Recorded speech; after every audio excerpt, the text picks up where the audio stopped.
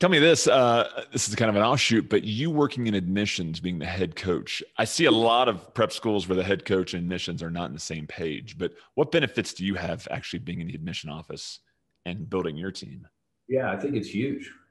understanding the cycle, and how it works and seeing it on a daily basis is,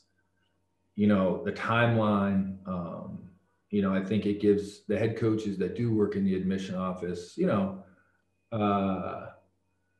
a little bit of a leg up, as far as recruiting goes, because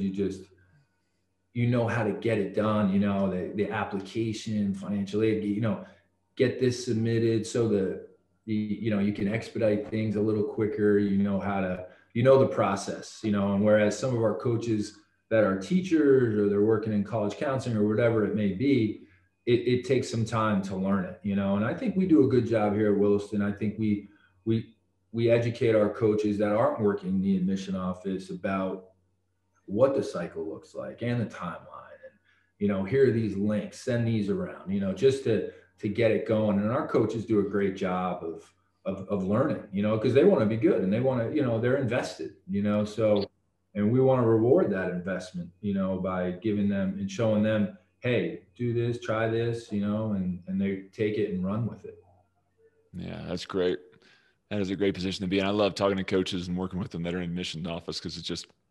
like I say, you guys know how the sausage is made, right?